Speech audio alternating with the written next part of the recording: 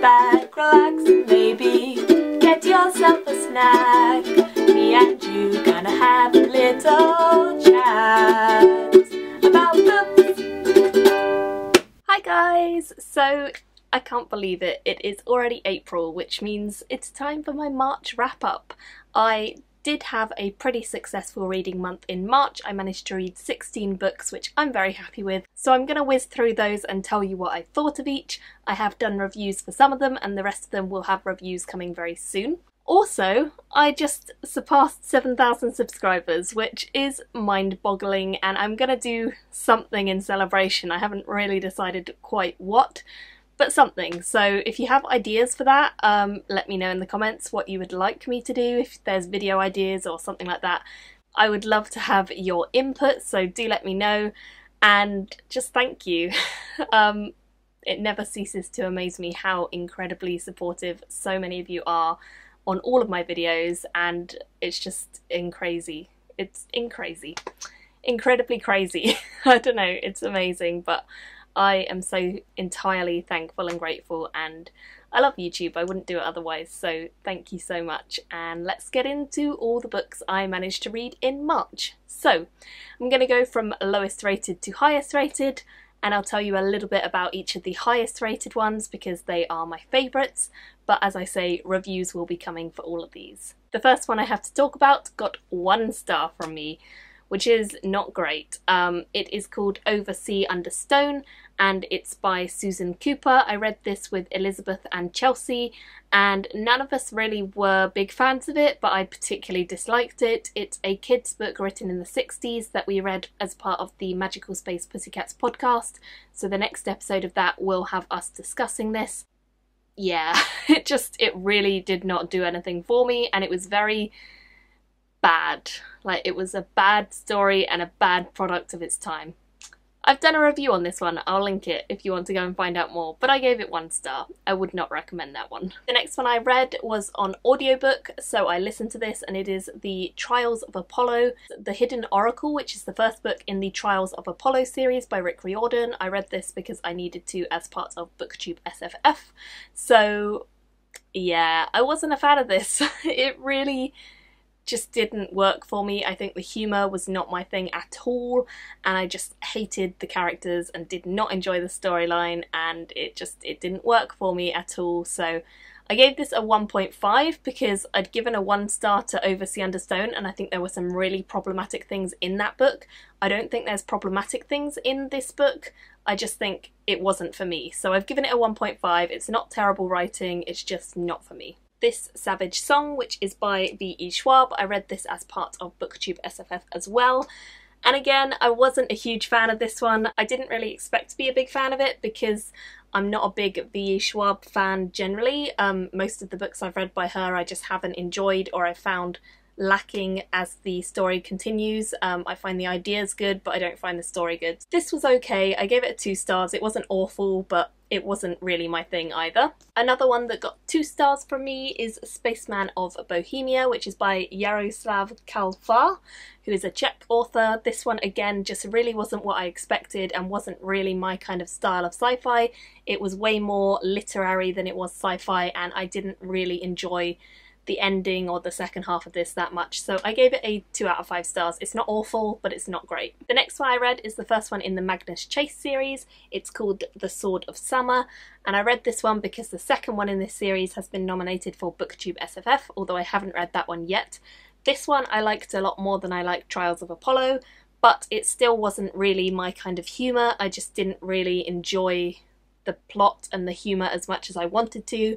I think there's some really interesting moments in this, and I think the representation in this book is really good because we have lots of characters who are different from the normal fantasy characters you might see, and we have things like ASL being used, which is great, and I really enjoyed those elements. I also enjoyed learning about the gods themselves, but the plot and the characters were a bit weak for me, and the humour just isn't my thing. So I gave this one a 2.5, And now we get on to the books that I actually somewhat liked, which is good.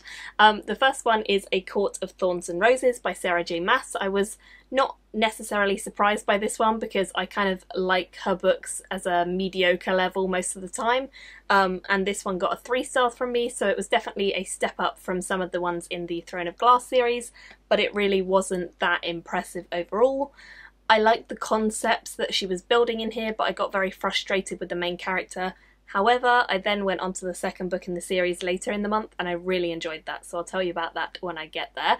But this one got 3 stars. The next book I gave 3 stars is Without a Summer, which is by Mary Robinette Kowal. This is the 3rd book in the Glamorous Histories series, and it's a sort of fantasy of manners, light-hearted, fun series of books, which I do definitely enjoy, and this one was no exception to that. I still really enjoyed the 2 main characters, and I think this one built a lot on the previous stories, but it did feel a little bit like a filler book to me, so I gave it 3. And then I moved on to the 4th one in the series, which is Valour and Vanity, and this one got a slightly higher rating of 3.5 because I felt this was a bit more developed overall. Also managing to get a 3.5 is Brothers Ruin by Emma Newman. This is the first one in a little novella series she's writing, and I definitely enjoyed this, although I do feel like it's very much a setup book. It does not have an awful lot of plot. It's very much setting up for later books in the series, which is not a bad thing, but don't go into it expecting an entire story.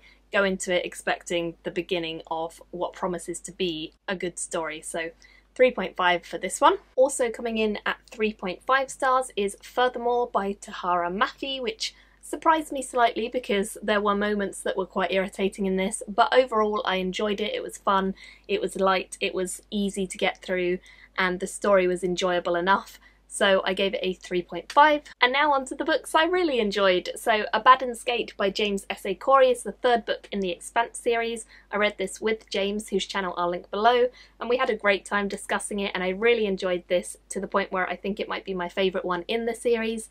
So I ended up giving this a 4 out of 5 stars. It was definitely a solid continuation, didn't feel like filler, it felt like its own story completely.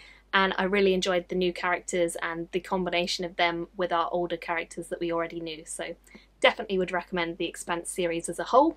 The next book I read is Paladin of Souls, which is by Lewis McMaster Bujold. This is the 2nd book in her fantasy series after Curse of Chalion, and I really enjoyed this. It follows a different character from those within the 1st book, and it's set in the same world, and it follows a very different adventure, so it's kind of only loosely tied together, but I just felt like it was fantastic.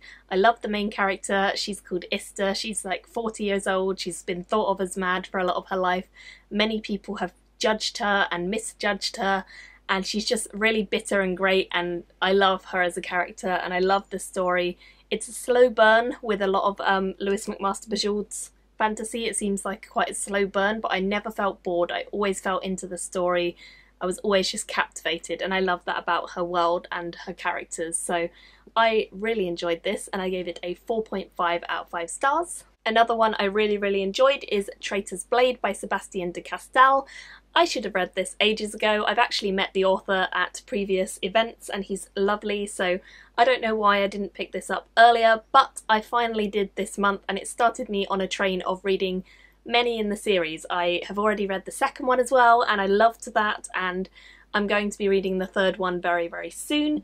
But yeah, I loved this. It was so much fun. It's a sword and sorcery through and through. It's got great characters, great plot, great twists and turns and adventure, and it's just kind of everything I love in a sword and sorcery kind of fantasy. So if you like anything like Scott Lynch and Michael J. Sullivan, any of those types of authors, I think you would definitely really enjoy this, and it's well worth checking out.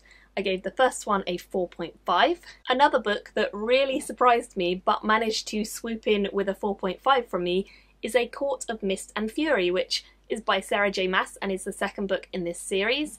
I honestly was so astounded that this managed to turn things around so drastically for me.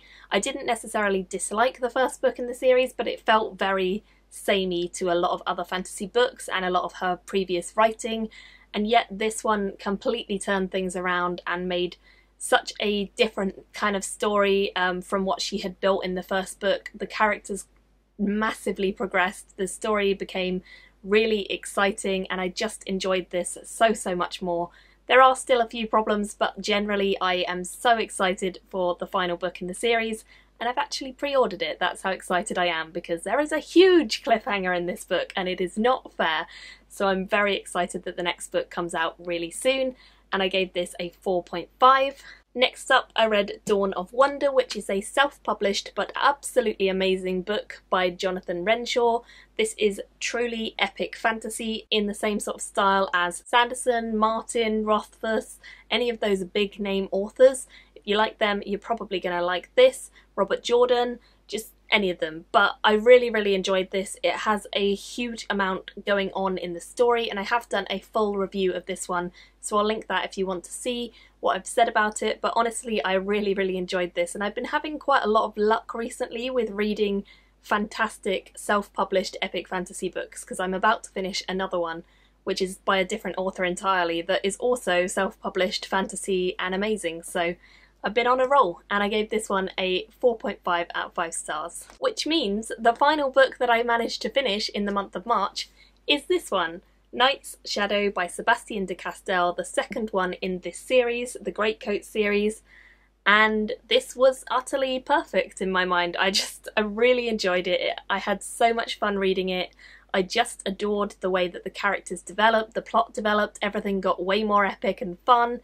And it's just fantastic. So I ended up giving this 5 stars. I will be reviewing probably the first 3, maybe the first 4 in the series, depends how quickly I get to them, because the 4th book comes out fairly soon. If you do like Sword and Sorcery, I think this series is one you need to check out. I should have read it earlier, but I'm really glad I now have, because I loved it and I'm fully on board with the Greatcoats. So that is everything I managed to read in the month of March. I was very happy with my reading overall. I enjoyed a lot of the ones I chose for myself. I did not necessarily enjoy all of the BookTube SFF ones, but I'm hopeful that maybe the ones I read next month might be better. Again, thank you all so much for getting me past 7,000 subscribers. That is honestly insane, but absolutely amazing, and I cannot wait to just keep doing more. Let me know if you have ideas for things you want to see.